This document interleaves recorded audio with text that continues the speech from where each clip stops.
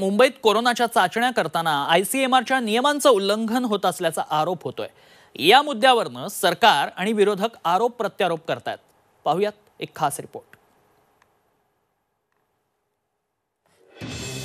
मुंबईत कोरोनाच्या चाचण्या करताना ICMRच्या नियमांचं उल्लंघन होत असल्याचा आरोप विरोधी पक्षांनी केलाय। कोरोनाच्या रुग्णांची आणि मृतांची आकडेवारी लपवण्यासाठी सरकार ही लपवाछपवी करत असल्याचा आरोप विरोधी पक्षांनी केलाय। विरोधी पक्षनेते देवेंद्र फडणवीस यांनी या संदर्भात मुख्यमंत्री उद्धव ठाकरेंना पत्र लिहून अनेक मुद्द्यांकडे लक्ष वेधलंय। यात त्यांनी लक्षणं नसलेल्या व्यक्तींची कोरोना चाचणी न करण्याचा निर्णय परत घेण्याबाबत विचार करण्याची मागणी केली आहे। तसंच ICMRच्या निकषांचे तंतोतंत पालन व्हावं अशी अपेक्षाही व्यक्त केली आहे।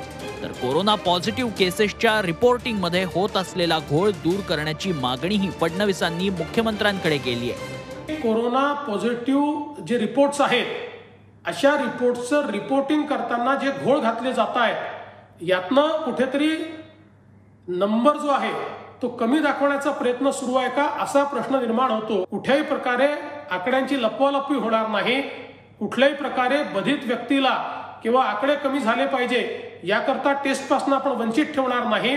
अशा प्रकारची काळजी घेण्याची आवश्यकता आहे। भाजपचे सर्व आरोप फेटाळून लावत महापालिका ICMR आणि WHOच्या गाईडलाईनचं पालन करत असल्याचा दावा महापौर किशोरी पेडणेकरांनी केलाय। 6 आठवड्यामध्ये प्रत्येक वेळेला आलेल्या गाईडलाईन बदलून त्याप्रमाणे आपण चाललेलो आहोत। आता पण केंद्राने आणि जे आपण दिल्लीचं ज्या गाईडलाईन आले तिकडनं त्याच गाईडलाईन आपण फॉलो करतो।